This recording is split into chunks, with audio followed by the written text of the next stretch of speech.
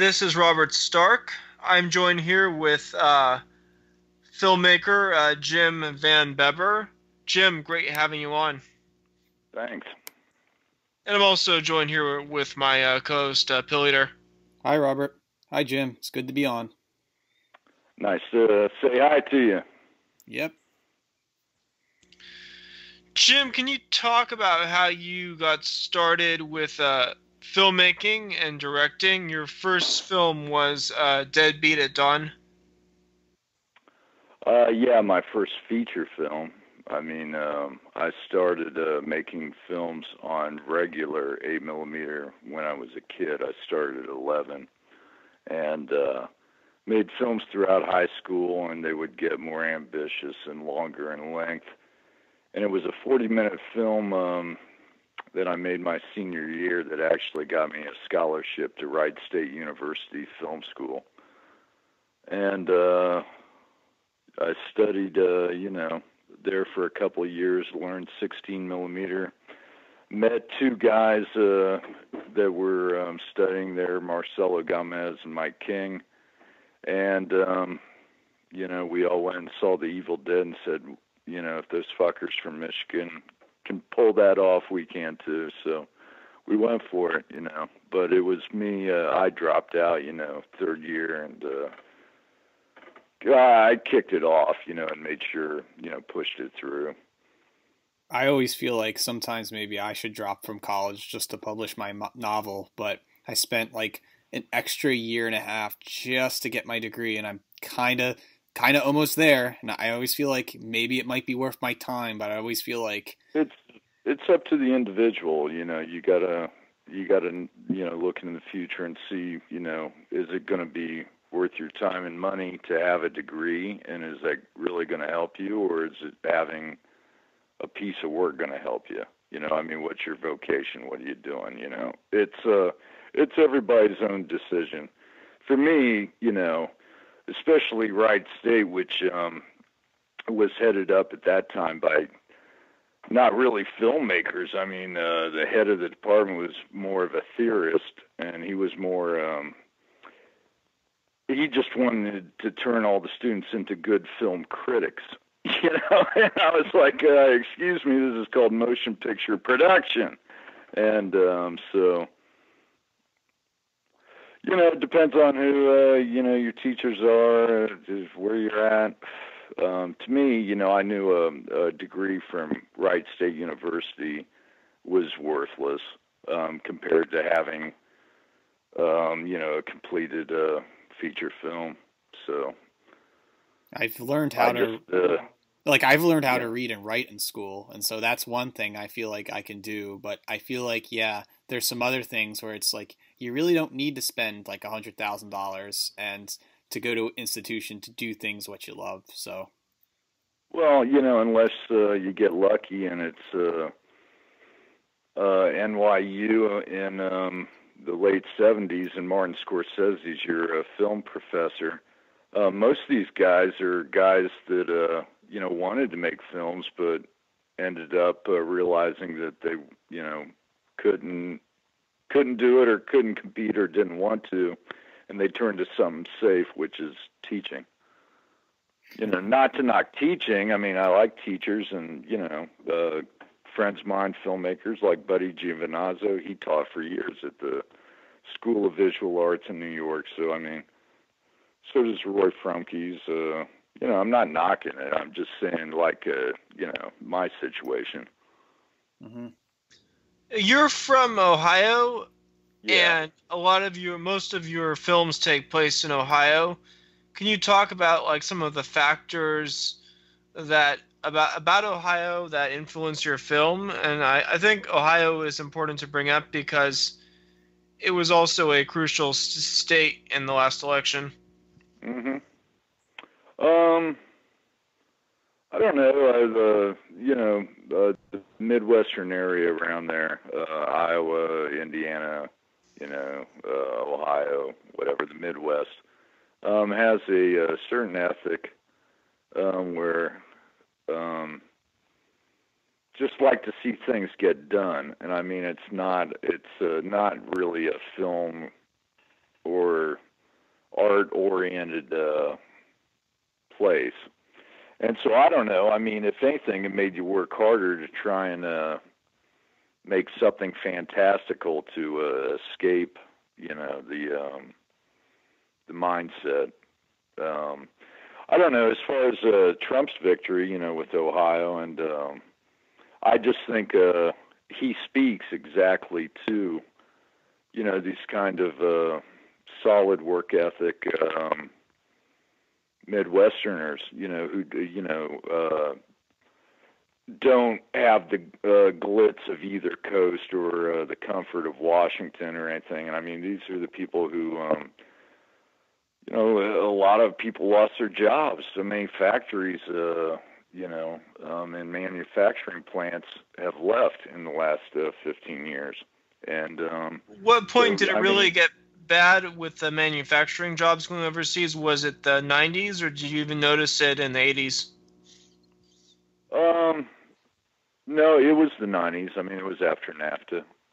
It was Clinton's second term, and then from there on out, it slowly and then just wash. And Trump's, I mean, he sounded like hyperbole, in some of his rallies, saying, this is our last chance, because we can't take another 4 years, and that's not hyperbole. I mean, he's dead right. I remember going to a Trump rally in Westchester, and I was actually quite surprised of the crowd there. I know most of the media will often say that it's a dangerous place or some kind of ridiculous. Yeah, ridiculous. Yeah. Because when I mean, dangerous only for the bust-in, out-of-town protesters that the Democratic, Party hired sometimes for $1,500 a pop to cause violence. I mean, the whole shit that happened in Chicago and elsewhere, and these protests now, those are all organized George Soros money. It's the same thing as Black Lives Matter, and it's MoveOn.org. I mean, these people, they're not for real, and they don't even vote. Like, it's fucking ridiculous, and people can't see through that, and the media won't report on what they really are and what they're really doing because they're in on it. They're being, puppet master controlled by people who invested heavily in the presidency of Hillary Clinton. Yeah, it's funny because everyone at the place I went to, there was like zero protesters. Basically, all the the news media was around 50 people who didn't like Trump, but everyone else, supposedly it was like 7,000 people, all were pro-Trump, and I was amazed. I was like, wow, I didn't realize how many people like Trump. It's like people are scared to say they like Trump in the workplace, but when they go out and they gather, people become honest, and there's something really strange happening there, where there's this secret community or consciousness of people in America not known before until they go to a Trump rally. Oh, well, yeah, and and I mean, that was just, it was so evident during the campaign. I mean, Hillary would have 200-300 people show up, and Trump would have 35,000. And then, you look at the polls, and it's like, well, Hillary's 9 points ahead, and I'm like, bullshit. That's just bullshit.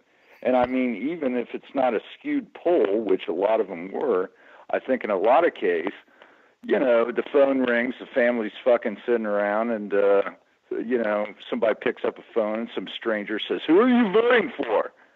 And Trump's got this stigma, and they know they're going to vote for Trump, but they're going to tell a stranger on the fucking phone, "Oh, Hillary," so give me a fucking break, man. I did that. I did that with Sanders. Somebody said, "Are you going to vote for the primaries? Are you going to vote for Sanders?" I'm like, "Oh, well, yeah." I went on the site. Then I voted for Trump. Yeah, well, that's ridiculous. I mean, I was really invested in this election, and I wanted Trump to run last time, to tell you the truth. I've been a big fan of his since, I don't know, about 8 years ago when I started reading his books. And he's just an amazing man. And he really has accomplished incredible things through force of personality. and he's so smart and such a negotiator. And I always knew he's going to be so fantastic for the United States. I mean, it's not even, and we're seeing it already. Obama was mocking him 2 months ago, about Carrier air conditioners in Indiana, and going, well, how's he going to get the jobs back? What's he going to do? They already left. And that's already been proven. The guys have realized who's going to be president, and they're keeping at least half of the workforce in Indiana now. And I think that's just the tip of the iceberg. And no one in politics has been talking about this, anyone major, since Ross Perot ran in the 90s. Yeah, Perot, unfortunately, he probably would have been a damn good president, but he didn't have the personality. He was unpleasant sounding, short old man, and it didn't work. Trump's a big orange giant who's, a billionaire. He's like fucking Bruce Wayne or something. He is Batman. So it works for a lot of people on a lot of different levels. But anyway, I was just going to say, as soon as he announced, I was supporting him at least the way that I can on Facebook. Like anything he got in front of the cameras, and then with his rallies, I made sure to send them out to the limited amount of people that look at, my Facebook page or whatever. I wanted to make sure everybody knew where I stood. And yeah, you're an independent filmmaker, and even then there's still going to be issues. But if you were in Hollywood, coming out publicly for Trump could be a... Oh, yeah. I would have been in a very, very, very small minority. I know how they think out there. And yeah, it would have just been gross. It would have been... Well, that's the way it is out there with everything. I mean, they have no sense of criticism or critique. To them, something's good if it made a lot of money. Everything's based on money and so-called liberal cachet. You're just down with all the quirks of human neurosis, and it's all cool. And that's some of the people in the Midwest don't put up with, and certainly, I I had a small group of friends when I was in Hollywood, and let me put it that way. So your first featured film, Deadbeat at Dawn, that was actually filmed in Dayton, Ohio. Mm-hmm. I mean, I usually think of Dayton, Ohio as being a small city, but it does have a very a gritty urban feel that you get from a lot of films that were filmed in New York and Chicago in the 70s and 80s. Well, we tried hard for that because we tried to make Dayton look much more menacing than it is. Did it take place in Dayton or just film there? Well, I said it in Dayton. It's referenced in the film. Just like in My Sweet Satan and whatever. When I was there, it's like wherever I'm at, that's kind of where I make films about. I've been in Florida for a while here, and so, I was trying to get a alligator film off the ground. We ended up shooting a 15-minute segment anyway, Gator Green. The film reminds me of, watching old movies. There's this aesthetic now to the whole VHS culture background where your Deadbeat at Dawn is kind of like this old school violent slaughterhouse, where it's almost comical in a sense. Were you actually trying to put some comedy in the film, or was this actually just a serious piece of artwork? I think it's got a real comic book feel. I mean, it has a surreal, I hope a hyper surreal feel, and there's elements of comedy in there, of course. But yeah, I mean, it's just sort of absurd on its face. A gang that carries golf clubs. I mean, a YouTuber. Just once once you look at it. But, you play it dead serious, and it works, like what I wanted it to feel like an old American International Pictures film, from Arkoff and James Nichols, from the late 60s or early 70s. I wanted it to have that feel. And I think it does. That's interesting because when I was watching the film again online, there's this YouTuber online. His name is Sign Masochist, and he's not back up on YouTube, is it? Yeah, it's actually no. This guy who reviewed your film on YouTube. Oh, okay. Because people post it up there all the time, and it just pisses off an independent filmmaker. I'm like, motherfuckers. Go after fucking Brad Pitt or somebody with some fucking money. Jesus. Yeah. They could donate to you or give you money. But Sign Masochist, he compared the movie to video games like Streets of Rage or Final Fight. But from what I hear, I don't know if you were interested in arcade fighting games, but to make that comparison sounds... No. I mean, he's going to get... He's obviously a big video gamer. Mm-hmm. So he's getting out of it what he gets out of it, That's very postmodern and strange. Somebody who's 20, 15 years older than I am looks at it and goes, West Side Story. So, it's like whatever, or somebody my age, it goes, The Warriors, and what, it's a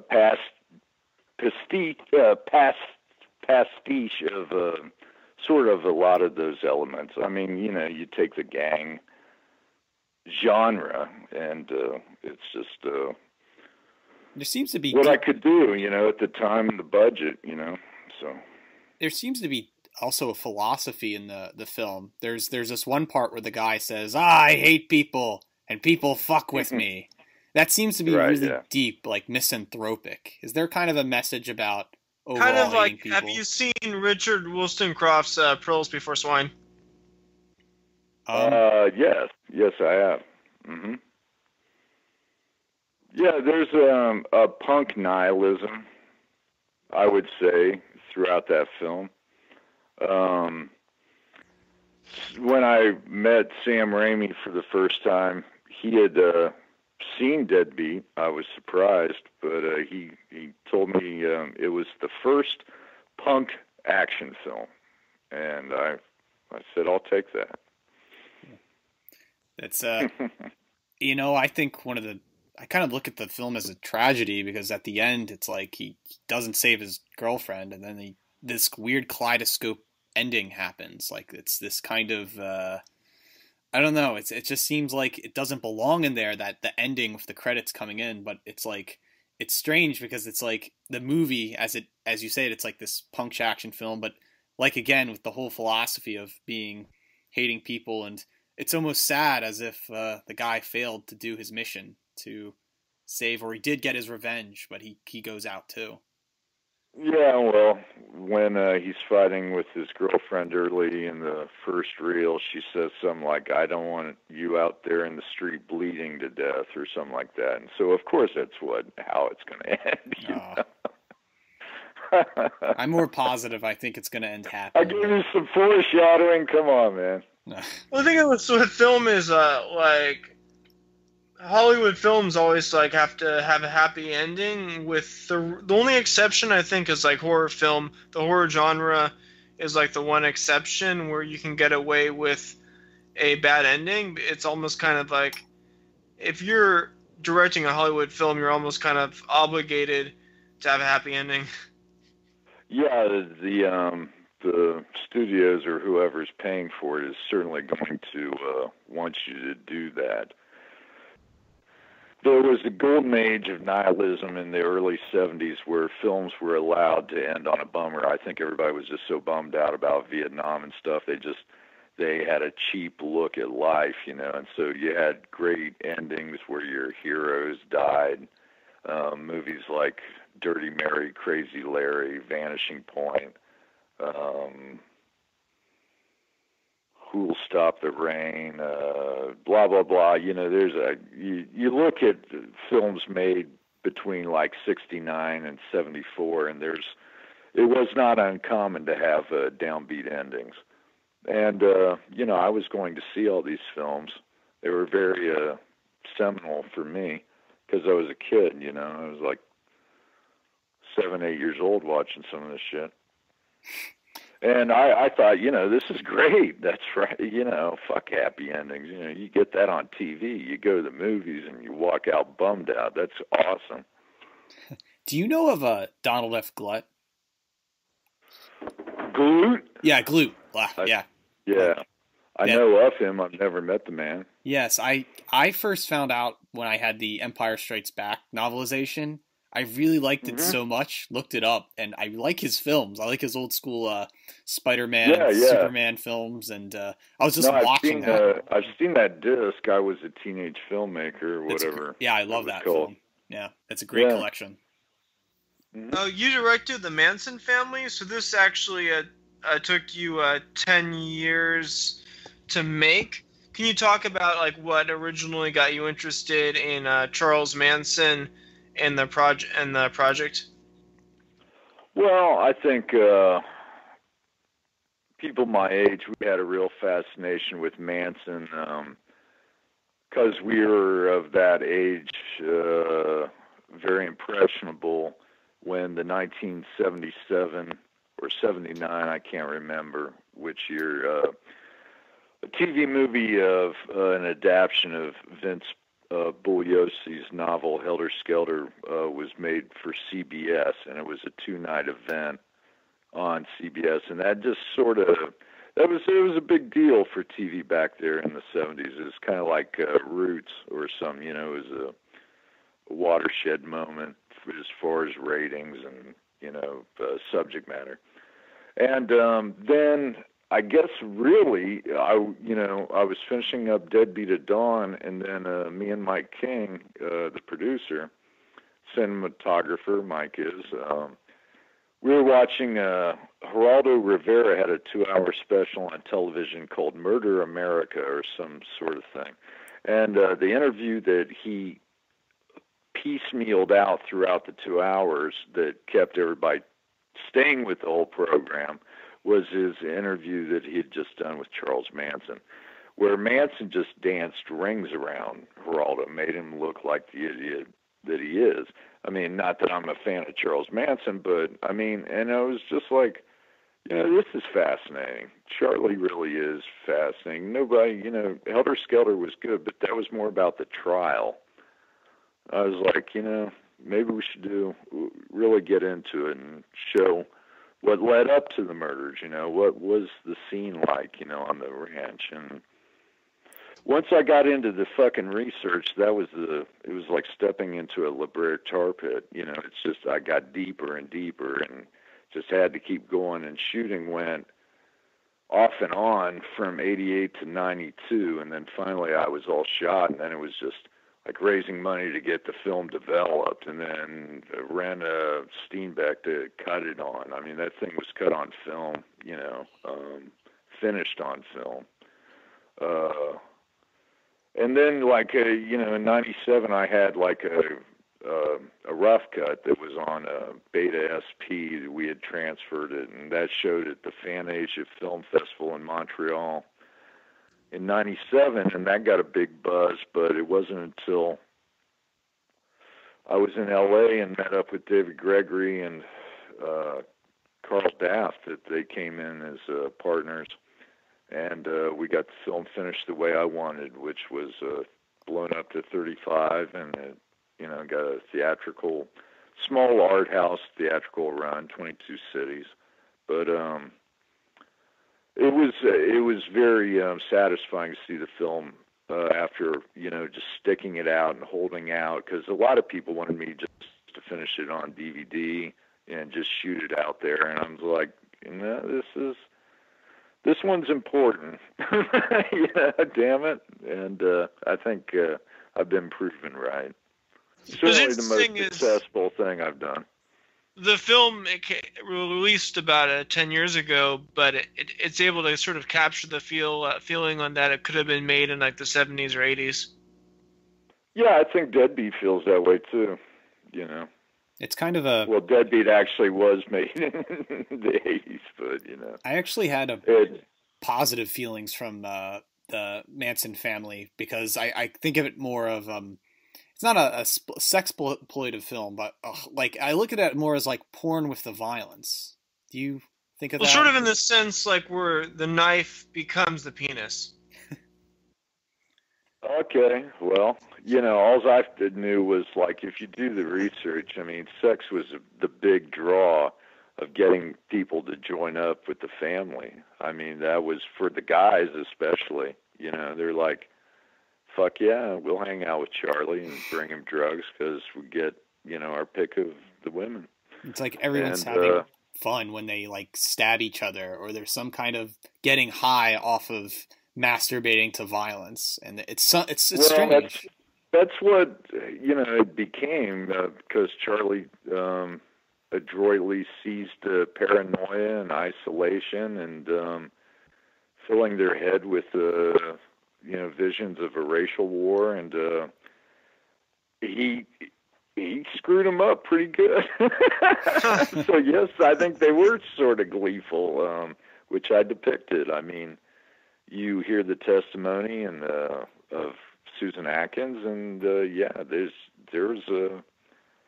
they all thought they were something special there for a while, and I mean, even years after their conviction, they still floated around in this, oh, we're all so much smarter than you are. And now, now they're all like, oh God, I'm so sorry, please let me out. And, but so, they were publicly exampled by the system. And, did Leslie Van Houten get paroled last year or so? I think she finally got out.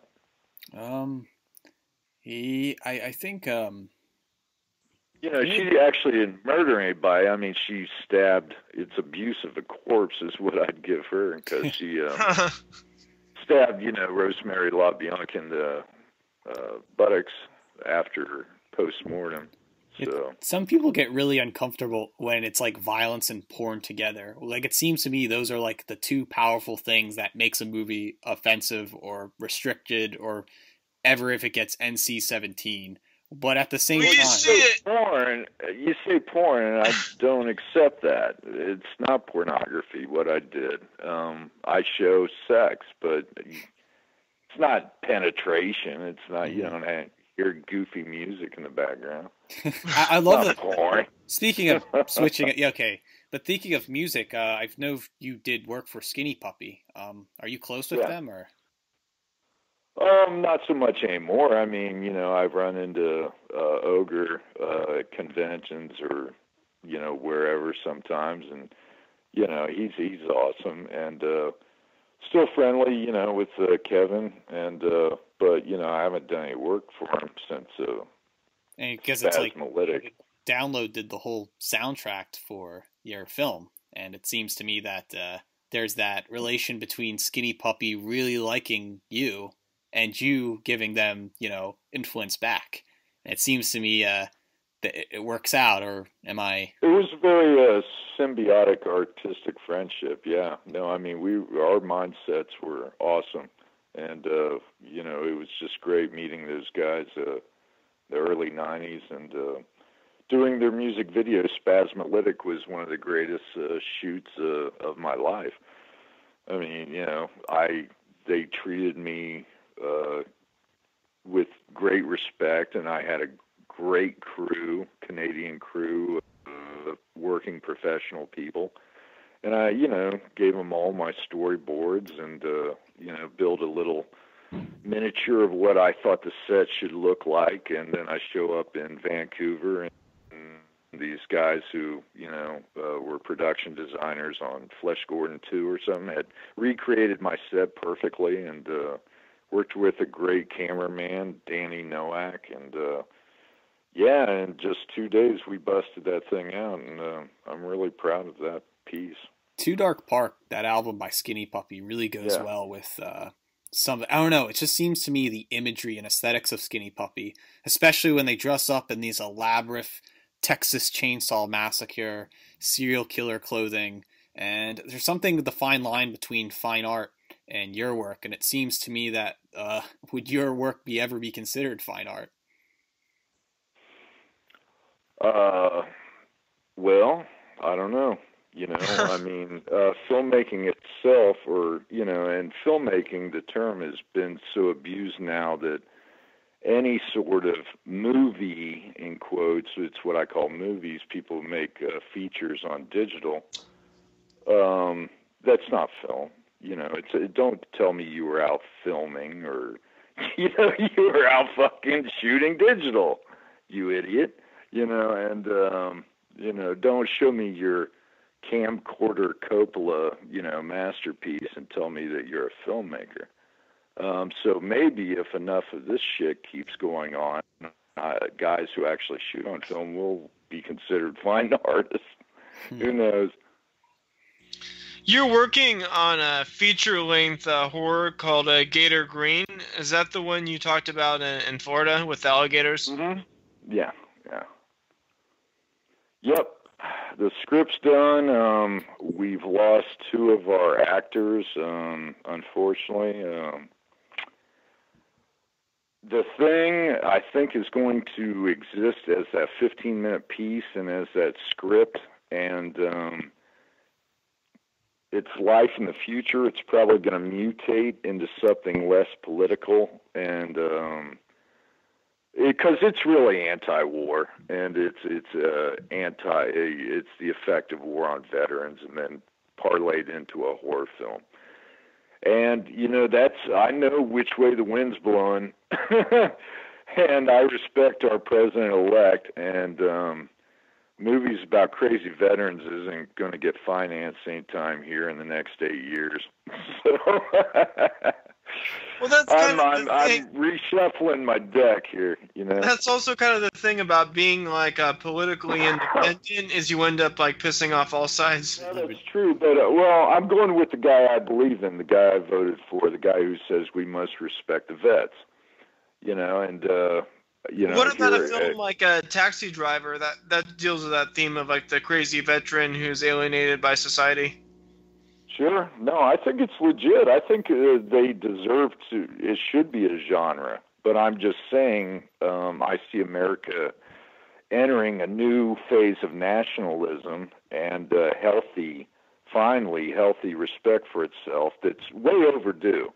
And I don't want to get in the way of that or look like a party pooper. So expect, I'm shifting gears and expect whatever's coming out to be more... Now, if you were to say you're would you say yourself as a nationalist, or is that a playful term? I said I'm American.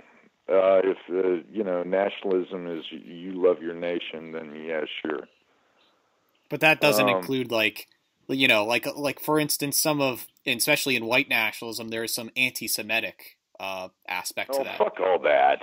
I have no time for bigotry of any type or supremacy of any type. We're all Americans, and as Trump's saying, it's time that we unify. Yeah. It's the left who specializes in putting us in boxes and saying you're black, you're white, you're gay, you're whatever, and these people then all march in their little groups, and everybody acts like they're not part of the big American fabric, which they are. It's ridiculous. Yeah, I mean, like with the separation of feminism and, like you said, Black Lives Matter, it seems to me you can only be successful. Please, what's the end game? What are they going for? Nobody wants to join forces.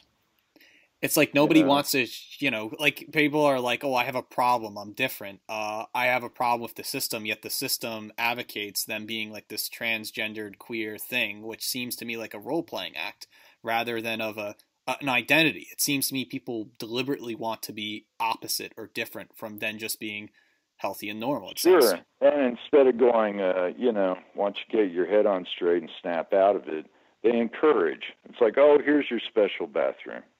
That doesn't help the problem, which I think in that case is mental illness, but that's my own opinion. So with that film, you still plan on making it? You just without the political theme, like just purely as like a horror film? Well, I mean, throwing myself into it full bore, which I did, and I really tried to get it off the ground for the last 2 years. But I think the script's too political. I think it's obviously too dark for anybody that I'm trying to get to fund it right now. But, I mean, in the course of making that 15-minute teaser, I worked with real gators and, the gator people down here and stuff, and I'm fascinated with it. And and it's just, it's ripe subject matter, and to do it with real gators, not CGI, not some mechanical fucking prop from a Tarzan movie. There's a lot to explore there. So I'm going to put it on the shelf, and actually, I'm getting ready to move back up to Ohio for a little while, and I may really try and invest myself into making another action film. I think I'm of that age now. I just turned 52. And at this time in a man's life, you feel like I really want to get into tip-top shape one more time. What do you... So that I treat my body right, and then I can start smoking and drinking again when I'm 58, or some shit like that. What do you think about all these like IFC films or Wes Anderson films where it's not about action and it's just about people in upper class society having drama or romance comedies? It seems to me that's in every single independent upper class film where it's just, it seems to be like he meant like any Wes Anderson film. It seems to me those are the films that are, but compared to your films, are action and almost classical in a sense that you're trying to revive this old culture. Yeah, no, I mean, I fall asleep at those films. I mean, I understand why they exist, and I certainly think it's healthy for that genre to be there. And God knows, I love that kind of stuff myself, if it's not done by Wes Anderson. I don't know. I like Woody Allen films, Robert Altman films. Do you know of shit like? Do you know of Greg Araki? I know of him. I've never met him. Oh yeah, the Doom Generation and some of. I remember really liking his films when I was really young, and I don't know. I just like there's that punk aesthetic in his films, but he does flirt with the whole queer gay identity thing. But it's like once again, it's like kind of a pulp in that 90s, 80s era. It's funny because I feel like that's an extension of. What's an extension of what? No, I just find it like if Araki was into the whole queer underground and like of punk culture, it seems to me that his film, especially for mainstream audiences, he takes that to and consumerifies for a consumer audience, or at least flirts with some kind of he doesn't, and that's what makes him have a following, is that it seems Araki is, talking about things such as, hardcore punks and their freedom and some flirtation with that. We always bring this up, but with the same when we talk about Larry Clark's film, Kids, or Ken Park. Mm-hmm. Yeah, no, I mean, I wish these guys all the success in the world. It's good to have fresh, untainted voices out there, and these guys are obviously trying to, they've got some sort of an agenda. And I mean, that's the thing I miss about the art house culture. I mean, through the 90s and early 2000s, I mean, art houses were still around in America, art house cinemas. There was one in every medium and big town. And that's where you would see the Araki films or the Larry Clark films or John Waters or John Sayles or Jim Jarmusch or Linkletter, and I mean, that whole culture is gone. Nobody makes films for medium-sized budget, what Hollywood calls medium-sized budgets, 2 to 8 million. So if you want to see like an independent film, platform. Yeah, I would like to see a rebirth of that, of, you know, good independent filmmakers actually having a market to show their stuff at, you know. I mean, because that's between fucking the internet and torrent sites and just, oh man, the marketplace is in a horrible place, you know, if you want to try and make any money. It seems like John Waters hasn't made a film in fucking years, right? Or Cronenberg, or well, Cronenberg does, but Lynch, well, he got a deal with Stars on Twin Peaks, but I mean, so many guys they've been sitting around because it's really hard to get financing, independent financing anymore, and I mean, this is another reason why I was like, go Trump. Because, I mean, he will make America wealthy again. And that's what independent filmmakers who go to people and ask for fucking money to make their films, that's what I need. I need people to be wealthy again, damn it. It seems like often these films we mentioned, maybe most of the directors, unfortunately, might be, you know, Hillary supporters or maybe some kind of liberal, and therefore everything should be free. And with the access to the internet, you can get anything free from torrent sites and downloads. Yeah, I fucking hate that. It killed the music industry too. Yeah, it's like, yeah, so it's like ideology suits also the market. And if people, I guess, if there were more Trump, you know, there would be the game of working class, paying a business and all that respected rights. But it seems, so as long as you have freedom, like, you know, these weird art house films where they can do whatever they want, it seems that falls with ideology. And then they say, oh, who cares about working? Everything should be free and for the people. And then it ends up being like self-destructive. Yeah, it sure has. I knew it was going to fall of its own weight. Yeah, I think it has. I think America's really turned a corner.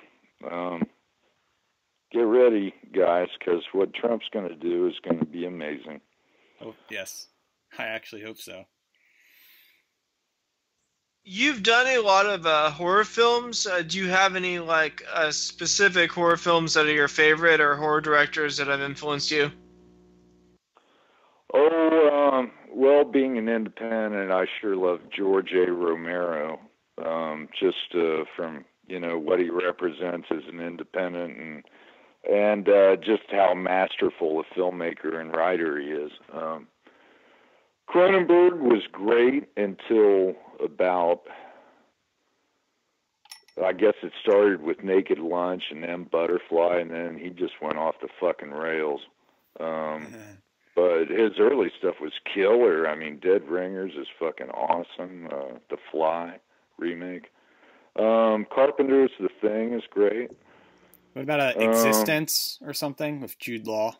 Yeah, that was weak. Yeah, I always say that too. It was kind of like a Videodrome rehashed light sort of thing. I thought it was terrible. I saw the trailer of that with my friend, and we didn't even know it was Cronenberg. We're like, this is the most strangest film ever. And it's just, I don't know. That film is controversial, but yeah, I do think it is one of his weakest films. Yeah, you had a horror crime film called My Sweet Satan, and it's about a group of like bored, drug-addicted teenagers who get involved in like a satanic occult. Yeah, I made that. You talk about the like production of that and the plot, and like what gave you the kind of inspiration of it. Well, it's based on a real murder case. This teenager, Ricky Casso, from Northport, New York, murdered this kid, Gary Lars, and with his friend Jimmy Toriano, and but I mean Ricky's the one who did the business. But it's and you actually acted in this as Ricky. Yeah. Mm-hmm. What I did was update it from I mean the case happened in the early '80s. And I made it in the early 90s, and I was taking a break from Manson, which was going on forever, and we were stalling out in our fundraising. And so I wanted to make something short that would just wow investors instead of showing them all these half-cut together scenes, just a complete piece. And so I raised, I don't know, $6,000 or something. We made that in like no time. Nobody got paid, but it was pure. We're getting to make something from stem to stern, from start to finish, without years of waiting. And so I threw myself into it. And like I said, the kids around Dayton were doing, all of a sudden tattoos were the norm, and they were all into heroin and piercing and crazy haircuts. And I said, well, I'm going to represent this. And I was 28 at the time, and I knew it was the last time I could pull off playing young, so I just went for it. And you also worked on a horror film, American Guinea Pig, A Bouquet of Guts and Gore. And this came out a few years ago. Yeah, I shot it. So this is about two women who were abducted and brought into this hellish nightmare. I haven't seen it, but does it take place? Does it take place in another dimension or in this? No. It's like what you're watching is almost like raw snuff film. I mean, that was the vibe. Stephen Byro, the director-writer, just wanted it to look like raw snuff, and I convinced him to shoot on film, and I shot it. I mean, he had another camera going at VHS that's intercut with the film. I think that's a terrible editorial idea, but it's his movie. So yeah, it's just a gritty. There's no plot. I mean, it's just snuff. It's just these two women get shot up with a drug, so they're immobilized but awake, and they get ripped apart on screen. I mean, the star of the show is these special effects. And then I just went for a look that I took from Roger Watkins, his last house on Dead End Street, that gritty, just blacks, a void in the background while they cut up that woman on that table. And that scene was just in my brain when I shot it, and I think it definitely puts you in mind of that. But anyway, Stephen's a good guy. He's often driving to Los Angeles to make his fortune right now. Speaking of which, there was a documentary about you, Diary of a Deadbeat, and that was kind of your film about you. And from what I watched from the trailer, I haven't seen it, it seems to me that you definitely have a huge following, or that there is some kind of cult aesthetic to your work. And how do you, if somebody was to cross the street and they would say, oh, I know who you are, can I have your autograph? Would you, do you like your fans? Sure, I appreciate them. Of course I do. I don't go out of my way to seek them out. I'm not, my idea of torture is like going to a convention and sitting behind a table and taking people's money for a picture or something. I mean, that just drives me ape shit. But I've done it now and then. I mean, you gotta touch base with the people who like your work, and I certainly am appreciative of that. I have no trouble signing autographs. It's just strikes me odd sometimes. Do the people that like your work, are they like weirdos or disturbed criminals? And what are? No, have you met them before? No. Okay. Yeah. I mean, not on the whole. Let me say that most of them are very nice, well-adjusted people with regular jobs who just like crazy movies. Now, of course, given the subject matter, you are gonna, if you cross this country from north to south and east to west, you're going to run into a handful of people who have totally wrong ideas about why you make the movies you make, and they seem to have a lot of mental problems. And fortunately for me, nothing has come out of it. I did have a guy, after we premiered Manson in Chicago, we went to a bar, after the screening, and there was this big, huge dude, 6'7" or something, you know, I mean, just monster, staring at us and giving me the, you know, just the I'm going to kill you face. And some people went over and talked to him, and then they come back and they're like, maybe Jim, you ought to get out of here. That guy says he's here to kill you. And I said, what the fuck? And so I went up to him and I said, hey man, let me buy you a drink. And we went to the bar and I just started talking to him. I didn't even let him get the offensive. And I'm like, oh, blah, blah, blah, blah. And I, you know, just by being easy going around him, I calmed him down. He finished his drink and he looked at me and said, I came here to kill you, but after talking to you, I'm not going to do that. You're a good guy. So how about that shit? Yeah, that sounds That's a true something. Story, man. That's I mean, I don't know, you know, the guy could just be saying that, you know, but whatever. Do you have any girl? Did you ever? Do you have any like girl fans or something, or women that love your picks? Quite a few. What I would imagine. What are they like? Adventurous women. Okay. Sexy women, you know. They not afraid to say they like dark films, you know. Your next film, you said you want to make an action film. Is this going to be kind of one of dealing with a lot of these really violent, dark themes, or just more of a more mainstream action film? There's nothing about what I make that's ever mainstream. It seems somehow, you know, and so it won't be, you know, some ready for, you know, the studios. It's gonna probably have to be independently financed. It'll be gritty. It'll be tough. The violence and action will be like Deadbeat at Dawn. You know, basically, it's a good reason for me to quit smoking.